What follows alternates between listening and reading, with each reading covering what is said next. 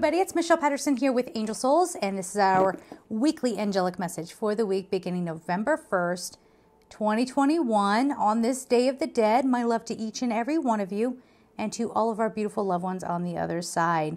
All right, so as we get into this here, I already, what I feel is everyone's just kind of laid out. Laid out like exhausted. There's been some major transformations. It's been very hard to keep up with all of the happenings in the world. Definitely things like volcanoes. We've had floods the past couple of months. Well, we've been having floods for a while, but you know, just all those kinds of things going on. And it just feels like people are getting to an emotionally exhausted place. However, from this place, I'm feeling like people start maybe turning on one another a little bit. I always got to check my mic. I'm always nervous about it. Keep the hair back from it, the whole thing.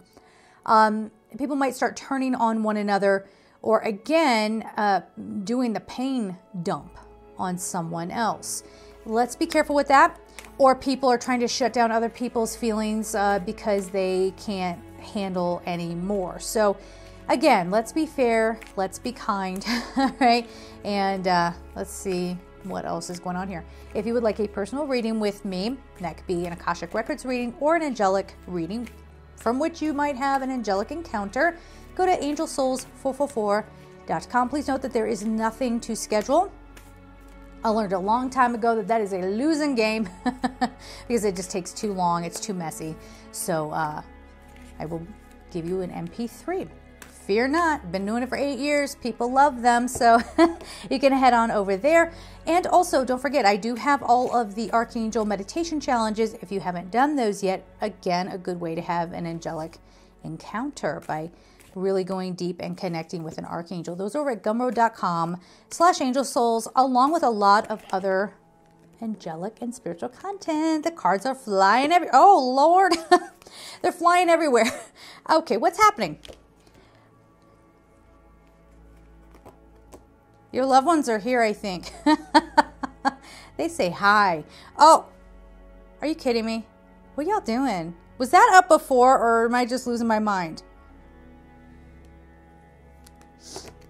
Okay, I heard Teresa. Who sent Teresa? Hi. Love to everybody. All right, let's get an Archangel Michael card here as well. There it is. A favorable outcome. All right. I didn't even look at the cards. I was so freaked out. Okay, let's do the order here. They went boom, boom, boom like this. And then there's some love coming like soulmate stuff. I don't even know. All right, here we go, guys. So we have the High Priestess, Archangel Haniel. And this is the number 2. Okay, now Archangel Haniel is all about balance. I associate her with moon phases, the divine feminine. She's also she oversees hormonal balance, so there's that. And it's all about feminine power. Okay, now everybody has divine feminine and masculine within them, and this feels so far like it's a focus on balancing those aspects, but also the intuitive. Yeah, that's Haniel too. Intuition. Sorry, I have to keep wiping my nose. I got the sniffles. So there's that. This says powerful psychic insights, reflection and meditation that provides valuable information. Be at peace. So it makes sense. This is that time of year where the veil is thin. We are tapped in, right? And we are getting messages. Now be careful with this, because any manipulation of energy that is not done with integrity is going to come back on you. For certain, okay? Just be very careful with that. Then we have 10 of Ariel. Very nice. So there is so much to be grateful for. Financial success, nice. And the promise of retirement. Yes. Who wants to retire? Should we all retire together? Let's go to an island. Well, maybe not one that has a volcano. The earth is mad, okay? The promise of retirement, a rich and rewarding family life. So, wow. Guys, and then we have Ace of Ariel, and then we have 2 of Raphael. Okay, this is sort of, and then we have a favorable outcome. What is happening? Some of us have done some major healing. Okay, so you've looked at your patterns. You've said, nah, We ain't playing no games, okay? And it feels like there's this opening of this energy. Now, that doesn't mean that this won't come smoothly necessarily. It might be one of those things where someone's just, again, like always trying to hold, because I see someone dragging behind you. Now, this might mean, no, you stay in the realm of this dynamic so I can control you. You are my supply, or whatever the deal is, right? And you're saying no. Now, again, if you're in a dangerous situation, please make sure that you reach out to local resources wherever you are in the world and get help, all right? This is not a replacement for therapy either. You know, I always say that. So this is good fortune. This is very good fortune. And this is saying the money you need is coming. Now, there's an unlocking and unleashing. That's what I'm hearing. An unlocking and unleashing. Oh, this is moonstone. It's got moon all over it. That's a very Haniel thing. Love it. It's also a very Gabriel thing too. But anyway, there's something here where it's like, I've been going along, and you're just accepting, okay, just accepting what's happening. And then you realize, why am I doing this, right? I don't even enjoy this, and that's not my key to happiness. So there is a message here too, to release your grip a little bit, right? Again, you hear me say all the time about manifesting, that we get it in our head that I want this and that is the perfect thing for me, but then the universe doesn't deliver. And then we sit there and say, oh, my manifestation didn't work, so on and so on. I have a tickle in my throat too. Sorry. All is well. It's good. It's just that time of year and my face does not react well to it. So this is that kind of thing where you may not be getting what you want, but you're definitely getting what will make you happy. Notice what I said. I didn't say you may not be getting what you want, but you get what you need. I mean, it'll be that too, but you'll get what truly makes you happy. And maybe you didn't even realize it because you didn't have a point of reference for it. So we have Ace of Ariel here. It's your lucky day. New resources of money, time, or support, a change in job, or a promotion. Now, some of you, this is a very, very positive energy, but you might go through this week going, I think I heard I'm not an astrologer, so astrologers correct me. I think I heard an astrologer say that November 4th might be a difficult day. I don't know. It seems good here, but that doesn't mean that you won't perceive it a certain way. Do you see what I'm saying? So we have good energy here that we can work with. But if you're somebody who's terrified of change, and something is occurring in the work arena, or here you go, like a love partner, and if you're single, a new love partner coming in, or just a good friend who has your back or something like that, or a partnership, a business partnership that happens. Again, it feels like it's a good thing, but you're having to scramble to make sense of it because it's out of your realm of understanding. That was my big old ring hitting the desk. Yeah, some of you are not going to be comfortable with this change, nor the people around you. Yeah, that's the other thing. Stay how we're used to you. You be what we want you to be. It's that sort of thing. So here's two of Raphael. Two hearts dedicated to creating something wonderful. Kindred spirits. Don't give up on those you love. Now let's be careful with that statement.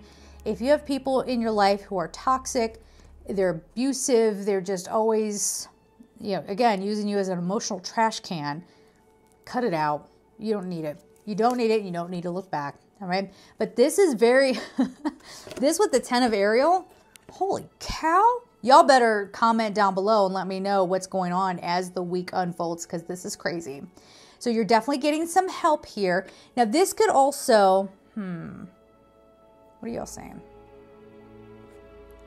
All right. Some of you, a lot of people who watch this, you're very intuitive people. So you've, nails, sorry, can't hold the cards. You're getting some intuitive hit about what might be happening. But again, be true to your intuition, all right? Because here's the deal.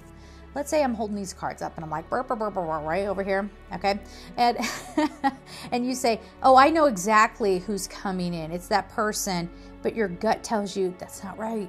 And you go, no. In my brain, I know, because that just makes logical sense that it would be that person.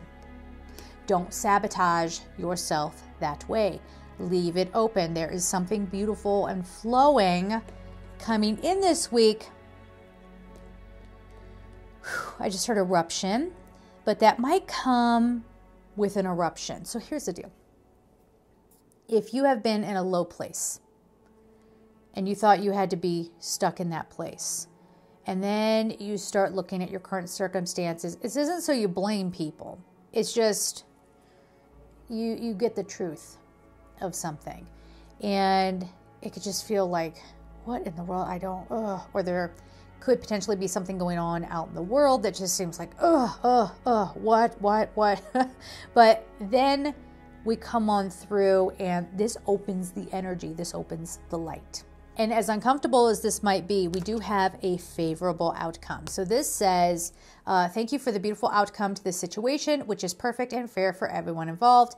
Thank you, Archangel Michael, for helping me trust and have faith. So things are balancing. There, the scales there, those are balancing. And then we have this number 2, and that's all about balance as well, along with Archangel Haniel. Okay, so Sandalphon would be another archangel to work with this week. Of course, Michael. Gabriel's coming up in a very, very big way. And then we said Haniel as well. Of course, we have Ariel and Raphael here too. It's time, because I'm hearing there's a time for a shift here. But if you really start trying to control things that are going on in your life through your mind, again, saying, no, that person is my soulmate and that's all there is to it, you're probably wrong.